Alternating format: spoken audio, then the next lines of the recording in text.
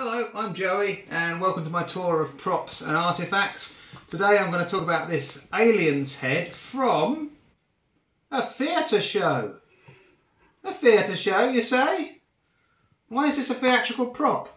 Well anyway, I think it's beautiful. Basically, this comes from Alien War, which was a live attraction at the Chocodero. In the early 90s, I had the pleasure of going there when I was a kid, and I was actually touched by one of the aliens. Now, the experience was supposed to be frightening, and it was frightening, but being touched by the alien was a really cool moment. That wasn't frightening at all. So this comes from Alien War. Basically, I bought this online many years ago. It was quite expensive, and I took a chance. They didn't pretend that it wasn't. They said it was from Alien War. They didn't try and dress it up as anything else. They did happen to mention that a lot of the Alien War stuff came from the same moulds as the original films, which is believable because a lot of the impressions on this head you can find on the original props. So we've got this join line down the front of the head here. You can see that on the original props as well. So it's more than likely that this did come from the original moulds, but this is actually from Alien War, not from the film Aliens itself. What I love about it is the paint job is very, very prop-like. I mean, look at the way this is painted. This is almost rushed. Now, it made me wonder, because Alien War was made by enthusiasts, and I know someone who used to work for them, and I said, well, how comes this head has been really painted quite roughly? I mean, I know they were only ever seen under strobe lighting, so there was a lot of that element to do with it. And I just assumed, you know, there'd be one or two of these, maybe 5 of them. But he said, no, they made 50 of them. So that kind of clearly made sense why this is so properly made.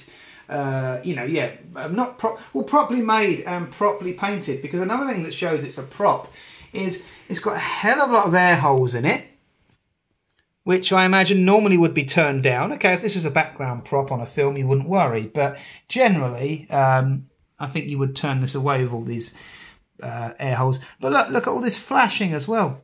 This is known as flashing when the rubber hasn't really been cut out very well, or it's like anything basically that's not sanded properly.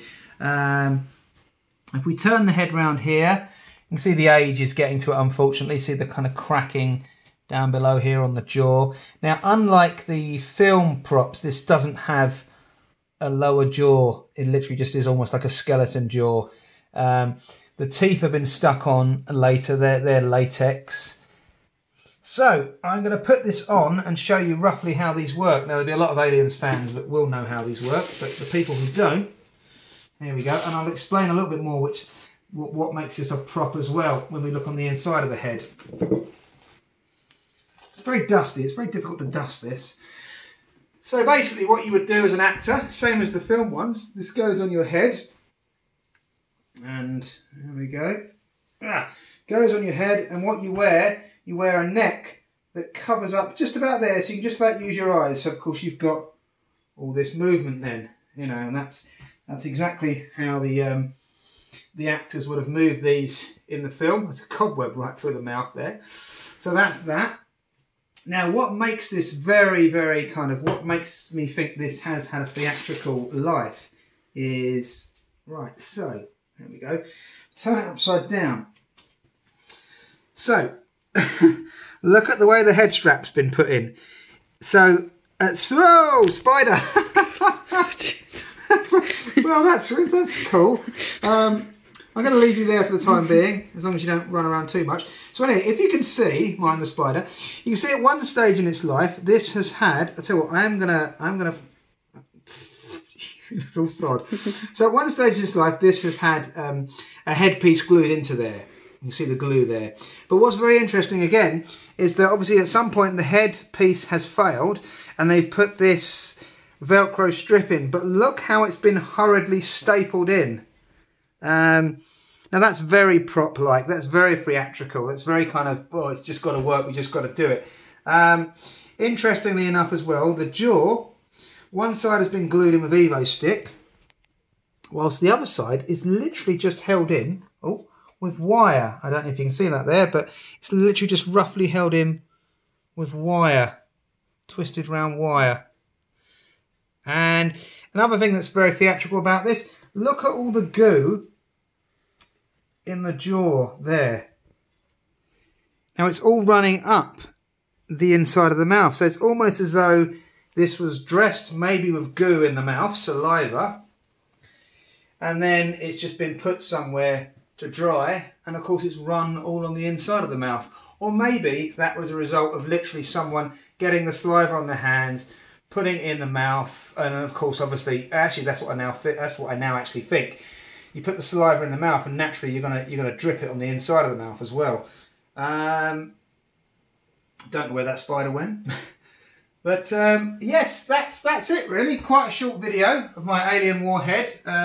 It's absolutely beautiful. I love it. It's still very, very strong for its time. It's made of some kind of weird. It's made of a black foam, which has still got a lot of life left in it. I'm trying to think the best way to describe the foam really. It's just very, very coarse black foam. So it looks like it's going to survive a long time. But I think the bottom jaw... No, the bottom jaw is the same foam as well. That's starting to go a bit crusty. I think that's more the latex they've painted over the jaw to give it some kind of colour. And the teeth are latex as well. So that's it basically. Look after yourselves. Stay safe. I'm Joey. This is my tour of props and artifacts. This is my alien head with added spider. Don't know where he's gone. But there you go. Cool. See you later.